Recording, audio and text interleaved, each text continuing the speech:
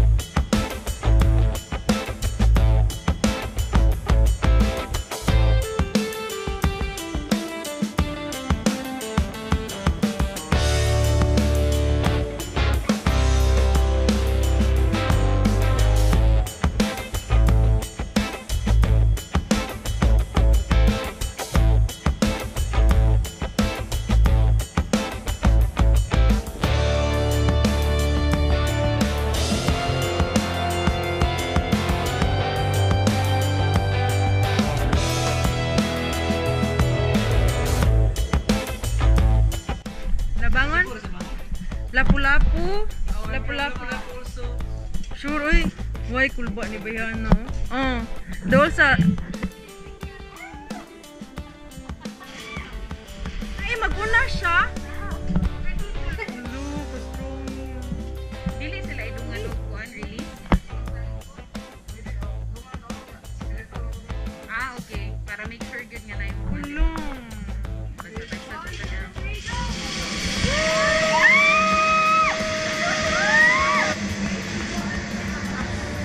Nagkulbaan na siya.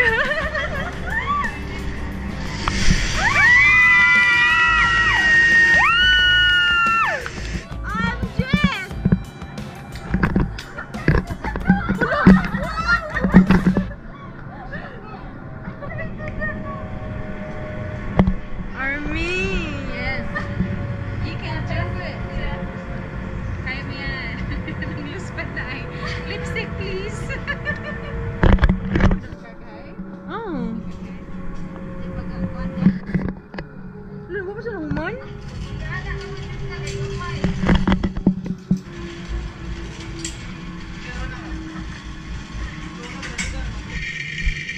Pwede ba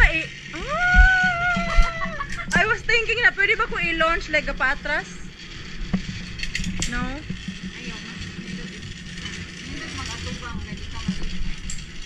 Go girl.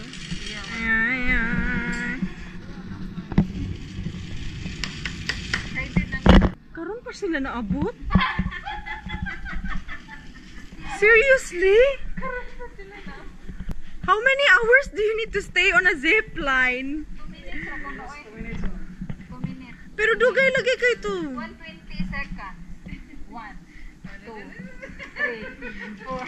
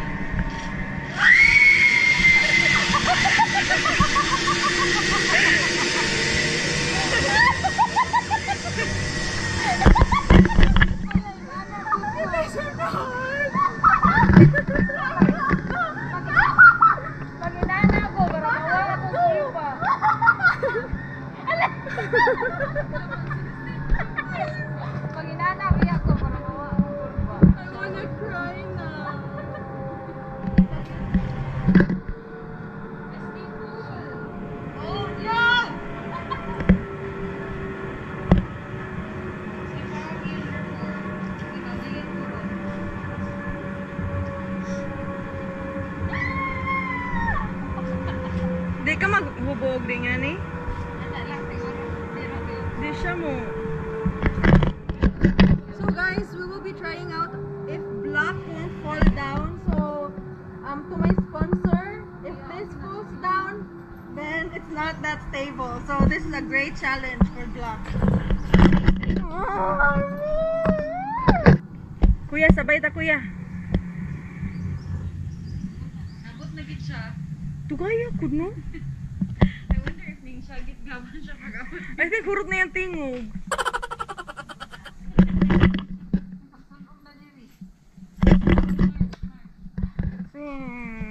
Nag-on eh? Wala lagi nakita. Ah. I'm afraid of You're a strong woman. Inhale, exhale. Mas may pag imo ibuk ka. Palihog na lang ko strum.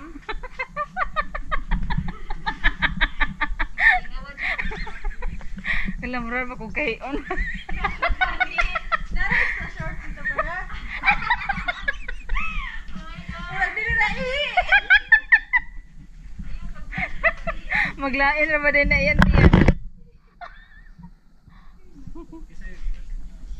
Kamin dua.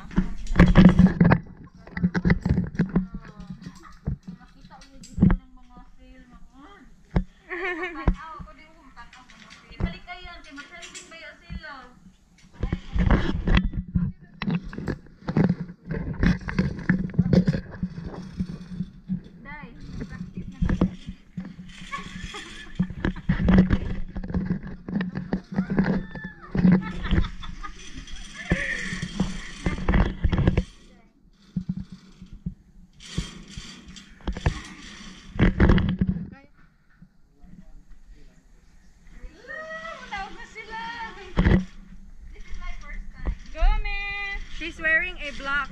Go.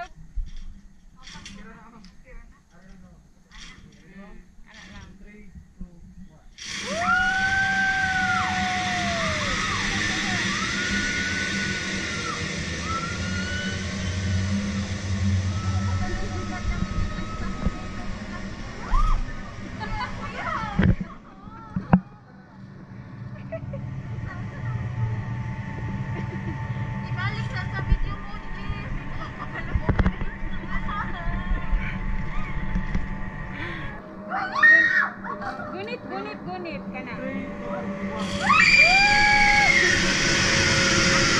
Dapat mag-vlog? Diba? Dapat. Can you please hapak my braso? Hapak. It's gone. Pero lagi na.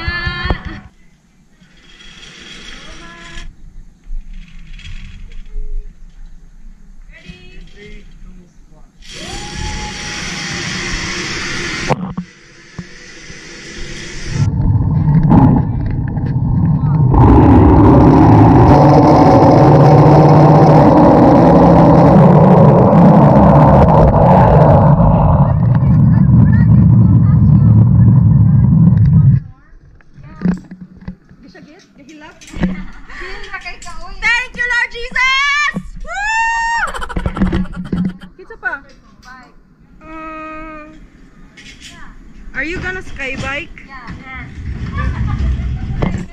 Drew, ikaw naman! Woo! From here, it's quite challenging because it's sloping down. So this one is 210 meters going to that building, going to building 3, and then going back it's 210 meters, a total of 420 meters back. So it's near. It's somehow near. Yeah. Compared to the one I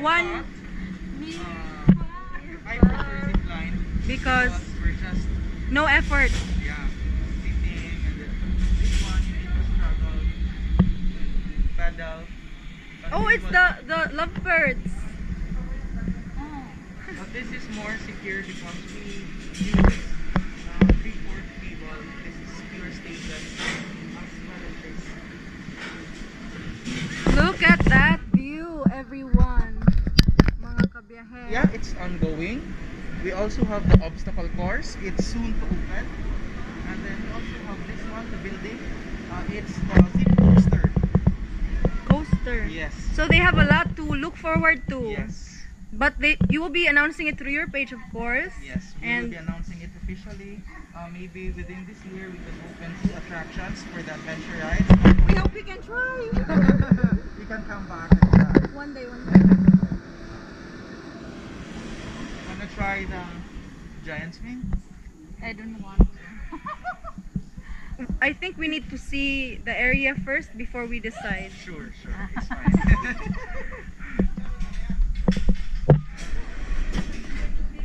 How is it? How was your air biking? Ay, happy man si ma'am. It's good. Good lang? Wala kayo mo makulba. Nerve-wracking, my God. Yeah. It's getting to my nerve. Compared to the zipline, which is more nerve-wracking. This one? Really? The bike? Okay, kuya yung maplatan mo. May publikitan dito. Pabulikitan sa tunga.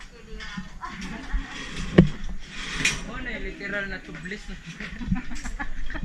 Sakto ka, sakto.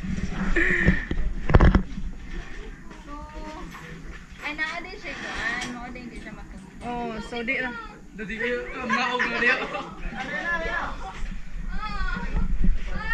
Eh, assure sa dahil mong girlfriend, uy.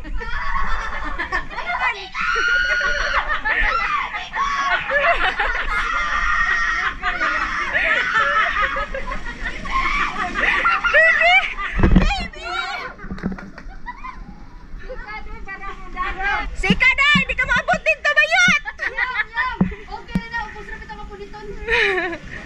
Dahil paspasi! He's encouraging us to ride this. All you need to do is to pedal, continue. And just look ahead. Don't look down. Never look down. It's the same rate as the zipline. It's 450 per pax, and because it's really time consuming, but that's how it goes. You need to go and come back. Bye. Nice meeting you. So guys, nahuman namin diri sa Cebu Safari and adto na pud mi sa Sunshine Beach sa Danau. Dara nangaluya ng mga kauban. Na-drain ng energy. Dara ko sa